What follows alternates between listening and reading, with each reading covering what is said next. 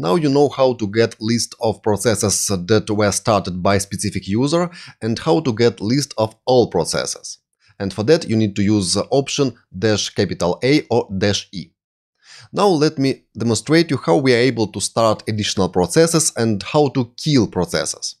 For that, let me make this window half size of the screen, like so, and let me open up a new tab and drag it here and make it stacked at the top of previous tab, like this. And here in this tab, let me start additional process called top. Type simply top. And I'll see currently running processes in such interactive table. And as you may have noticed in this table that there are currently two different processes, bash and top. Top is currently long-running process, it wasn't terminated, that's why I see this process here in this table. Also in this table you may see process ID, user that has started corresponding process and other parameters like CPU usage and memory usage. Alright, let me now start additional process here in this tab, and I'll connect to this container using additional bash process, and we expect to see one more bash process here in this list. Alright, let me find out ID of this container, docker ps, here is this ID, and now let me start additional shell process, docker exec -it, here will be ID of the container, and next I'll enter name of the process I want to start in running container, and it will be bash process. Let's press enter, and I immediately see additional bash process here in this table. And that means that now there are two different bash processes running in this Linux computer. And notice that this bash process has process ID 1, it is called root process, and this bash process has ID 5155. It is next number after this one that was assigned to top process. That's how you are able to monitor processes in real time. Alright, let's now start the additional process and let's enter simply ls command. This will be short running process, it will appear for a short period of time here in this table and afterwards it will be stopped.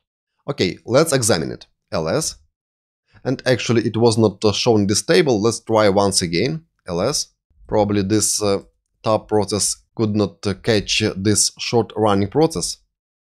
Alright, let's try one more process, mkdir test. Let's now make one more folder, mkdir test1. Again, I don't see this process here in this list because it is really a short running process. Let's rm those two folders, rm test. I need to use -r option in order to remove directory. rm-r test. And same with test1 folder.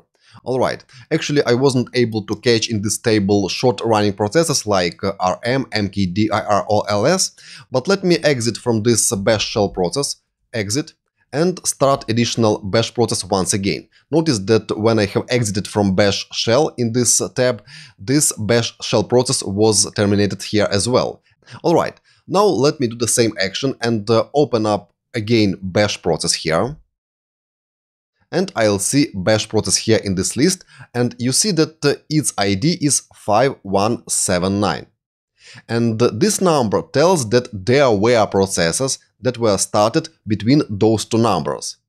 And that proves that actually those commands rm, mkdir, those ls commands were actual processes, short-running processes. Alright, that's how you could use the top command in order to start top process, that is long-running process, and it shows you basically such table with all running processes, with consumption of memory, CPU resources by those processes, and so on. Now let me demonstrate you how you could kill specific process. For that you could use command kill, and as argument this command expects ID of the process you want to kill. And let's kill this top process that is running here in this window. In my case, process ID of this process is here, 5154. Let me enter this number here, 5154, and press enter. And now I see that this process was stopped immediately. And if I list processes now, ps, I'll see that there is no top process. It was killed, and that's why this table was actually closed. And we have got back to command prompt. That's how you could list processes, how you could use top process in order to see processes in real time, and how you could kill processes. And next, let me show you additional utility for monitoring of processes, and it is called htop. It is much more nicely looking utility than top, but we need to use apt-get install in order to install it at this Ubuntu computer, because by default this command is absent here. Let me try that htop, and yes, you see that command is not found.